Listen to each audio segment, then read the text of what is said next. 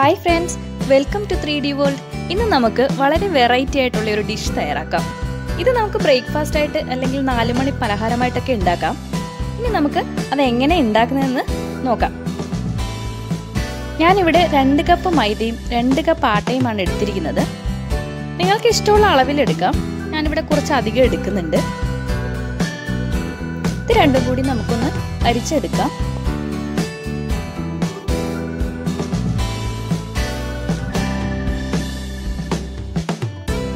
ഇനി ഇതിലേക്ക് ആവശ്യത്തിന് ഉപ്പ് ചേർത്ത് മിക്സ് ചെയ്യാം.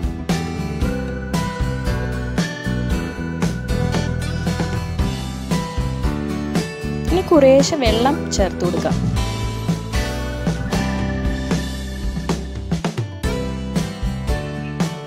ഇതിലേക്ക് 1 കപ്പ് തൈര് ആഡ് ചെയ്യാം.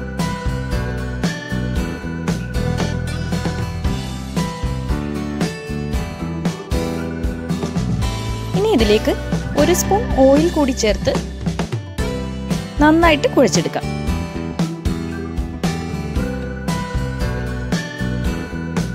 ഇപ്പോൾ നമ്മുടെ മാവ് റെഡി ആയിട്ടുണ്ട്.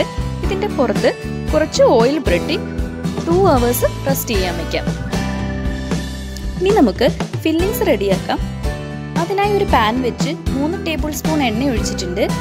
ഇതിലേക്ക് 1 ടേബിൾ സ്പൂൺ ജീരകം, 1 ടേബിൾ സ്പൂൺ ഇഞ്ചി വെളുത്തുള്ളി പേസ്റ്റ്, പിന്നെ 1 പച്ചമുളക് ചെറുതായി അരിഞ്ഞത് കൂടി ചേർത്ത് ഒന്ന് ഇളക്കി കൊടുക്കാം.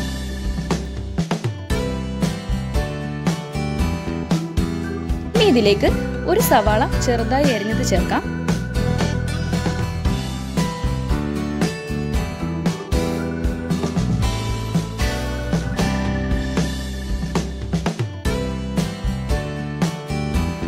സവാള ഒന്ന് വഴണ്ടു വരുമ്പോൾ ഞാനിവിടെ 2 ക്യാരറ്റും 1 ചെറിയ ശർക്കരയും കൂടി മിക്സിയിൽ ഒന്ന് ക്രഷ് ചെയ്തെടുത്തിട്ടുണ്ട്. ഇത് കൂടി ചേർത്ത് നന്നായി മിക്സ് ചെയ്തെടുക്കാം.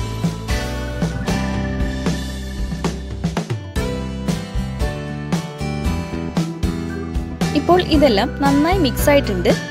ഇനി ഇതിലേക്ക് വേണ്ട പൊടികൾ ആഡ് ചെയ്ത് കൊടുക്കാം. 1 ടീസ്പൂൺ മഞ്ഞൾപ്പൊടി, 1 സ്പൂൺ മുളക് പൊടി, ഇനി 2 ടീസ്പൂൺ ഗരം മസാല, 1 ടീസ്പൂൺ മല്ലിപ്പൊടി. ഇനി ഇതെല്ലാം ഒന്ന് മിക്സ് ചെയ്തെടുക്കാം.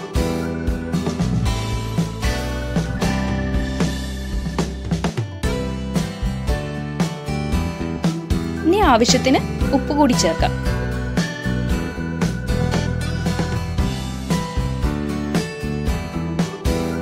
ഇനി ഇതിലേക്ക് അവൽ ആണ് ചേർത്ത് കൊടുക്കുന്നത്. ഞാനിവിടെ വെള്ള അവലാണ് എടുത്തിരിക്കുന്നത്. ഇത് വെള്ളത്തിലിട്ട് കഴുകി ഒന്ന് ഡ്രെയിൻ ചെയ്തെടുത്തിട്ടുള്ളതാണ്. ഇതുകൂടി നമുക്കിതിലേക്ക് ചേർത്ത് കൊടുക്കാം.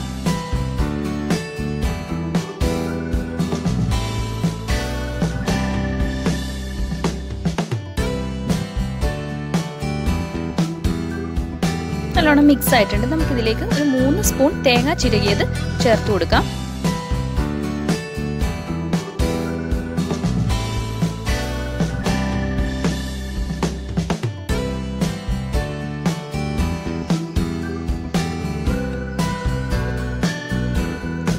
നമുക്ക് 1 ടേബിൾ സ്പൂൺ കുരുമുളക് പൊടി കൂടി ചേർത്ത് നന്നായി ഇളക്കി തീ ഓഫ് ചെയ്ത് മാറ്റിവെക്കാം.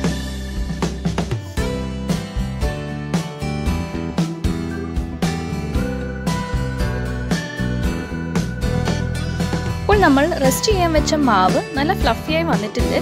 ഇത് നമുക്ക് ഒന്നുകൂടി കുഴച്ച് ചെറിയ ബോൾസ് ആക്കി പരത്തിയെടുക്കാം.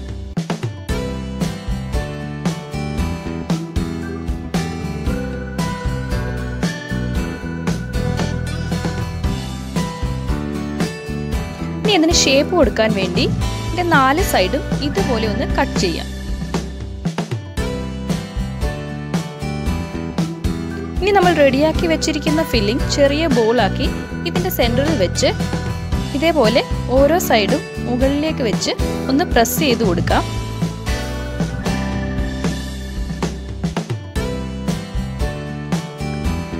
ഇതേപോലെ എല്ലാ സൈഡും ഒരുപോലെ ഇങ്ങനെ പ്രസ് ചെയ്തെടുക്കണം. ഇതേപോലെ നമുക്ക് എല്ലാം ഷേപ്പ് ചെയ്തെടുക്കാം.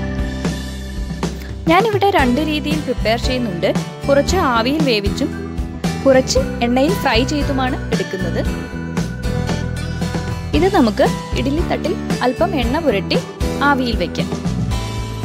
ഇനി ഓയിലിൽ ഫ്രൈ ചെയ്യാനായി മാവ് ഇതുപോലെ പരത്തി ഫില്ലിംഗ് അതിൻ്റെ ഉള്ളിലേക്ക് വെച്ച് മടക്കി പ്രസ് ചെയ്ത് കൊടുക്കുക. ഇതേപോലെ പ്രസ് ചെയ്യുക. ഇനി ഒരു ഫോർക്ക് ഉപയോഗിച്ച് അതിൻ്റെ സൈഡെല്ലാം പ്രസ് ചെയ്തെടുക്കാം.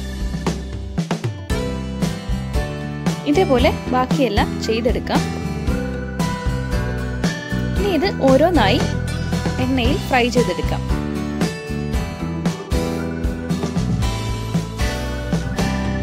ഇതുപോലെ തിരിച്ചും മറിച്ചു വിട്ട് കൊടുക്കാം.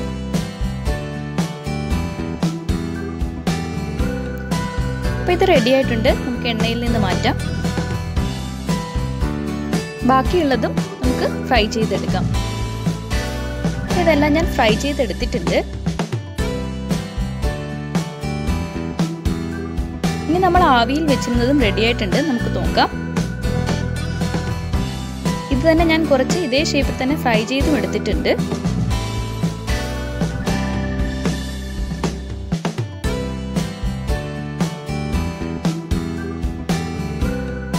ഇപ്പോൾ എല്ലാം നമ്മളിവിടെ റെഡിയാക്കി എടുത്തിട്ടുണ്ട്. ഇത് കാണുമ്പോൾ തന്നെ അറിയാം പുറമേ നല്ല ക്രിസ്പിയാണ്. തന്നെയല്ല അകത്തെ മസാലയുടെ ടേസ്റ്റ് വളരെ വെറൈറ്റിയാണ്. കുട്ടികൾക്കും മുതിർന്നവർക്കും ഒരേപോലെ ഇഷ്ടപ്പെടുന്ന ടേസ്റ്റാണ്.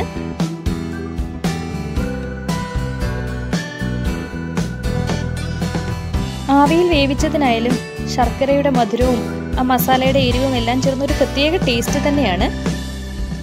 എല്ലാവരും ട്രൈ ചെയ്ത് നോക്കണം. വീഡിയോ ഇഷ്ടപ്പെട്ടാൽ ലൈക്ക് ചെയ്ത് സബ്സ്ക്രൈബ് ചെയ്യുക.